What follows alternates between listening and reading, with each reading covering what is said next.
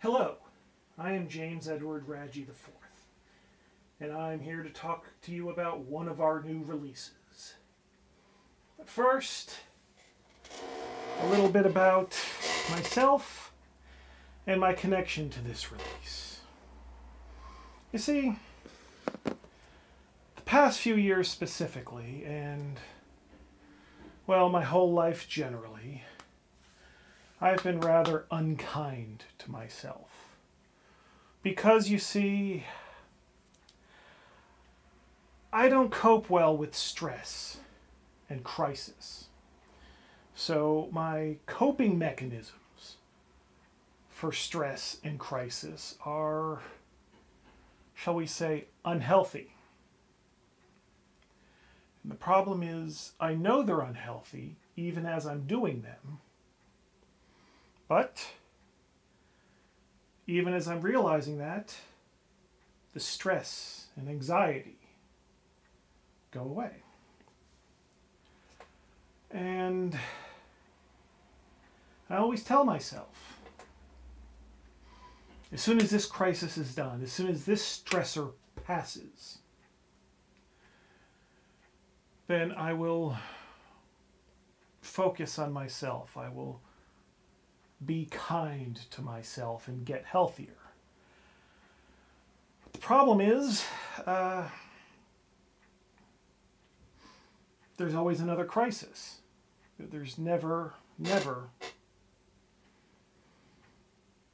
a reduction in the stress never goes away. And so saying, when things are back to normal, I'll deal with this. But in the meantime, I need a little help to get through. This just turns into a lifetime of doing whatever to get through and never solving the problem. And the past couple years, there's been a global crisis. And as I understand it, a lot of people have been unkind to themselves. Maybe not in the same way, but in some way. And as we've seen, just in the past couple months, we see how one crisis melts into another. And once the current crisis is solved, there will be another one to take its place, or maybe another one rises up and pushes. So that's been my life for the most part. And I always look for ways to figure out how to break that cycle. How do I stop just dealing with stress and crisis defensively? How do I do it proactively? And I think about the people that I admire. The people that, they are kind to themselves. They take care of themselves. They do the things that need to be done, even with the chaos of the world around them. It's not that they don't have the stress. It's not that they're not affected by the different crises. They just have better coping mechanisms than some of us do. And what do these people have in common, as far as I can tell? They all have in their life a purpose. Not the same purpose. Everyone's got found an individual purpose that gives their life meaning. And that's it, isn't it? Meaning. And I thought I found my purpose and meaning to my life with this whole publishing thing. And yeah, that solved almost all of the old problems. That made the old crises seem less intense, but doing this job creates its own stress. It has its own crises. And my coping mechanisms never changed, never updated. So I fall into the same traps, and it just seems the older I get, the harder I fall down the same holes. So there must be an even greater meaning than publishing this stuff, right? But how do you find that meaning? And then I realized, and it's thanks to this new book, which I'll talk about in a second, that I realized that tabletop gaming always had the answer. For over 40 years, the answer's been right out there in front of everyone, in public, thanks to tabletop role-playing. It's time management. That's how you find your meaning. When you pay attention to how you spend your time, you know how much you're wasting and what you're wasting it on.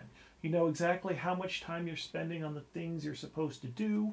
You keep track of how much time you're taking for yourself, being kind to yourself.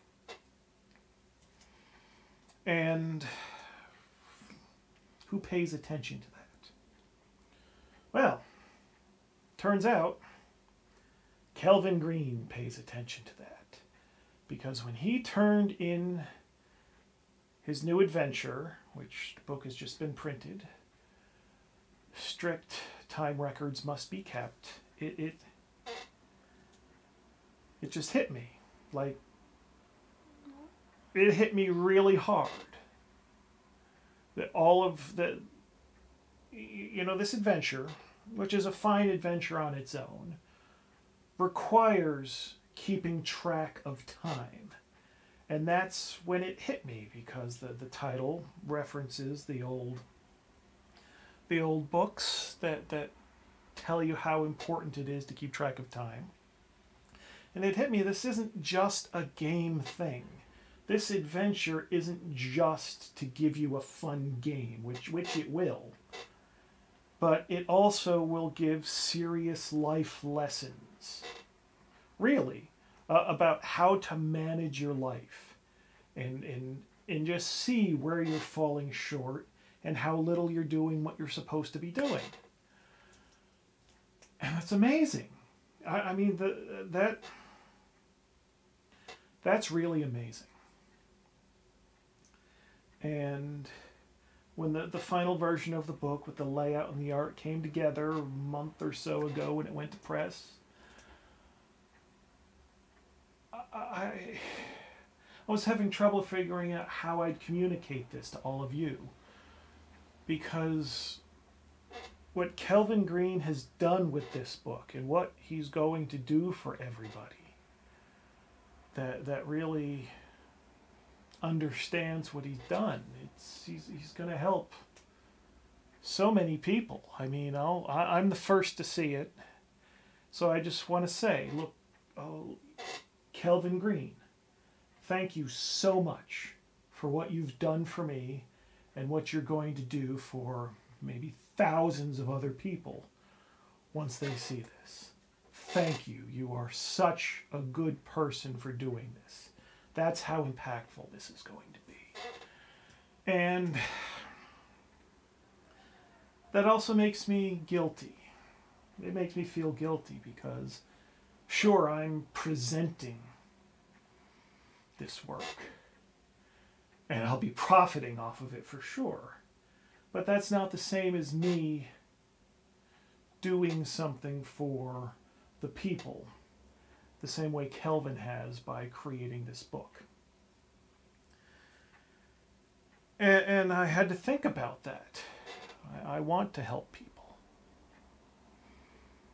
And then this isn't much, but what I came up with was, I'm recording this Sunday, April 10th.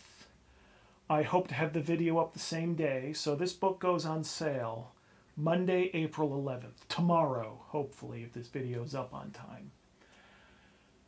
And the first person to order this book tomorrow from the LotFP EU web store, which we'll be debuting, gets this copy, this specific copy of this book. And I know just on video, you're not going to understand why this copy is so special. How can I describe this? I mean, I haven't showered in several days. So there is this scent, this musk, that's just, well,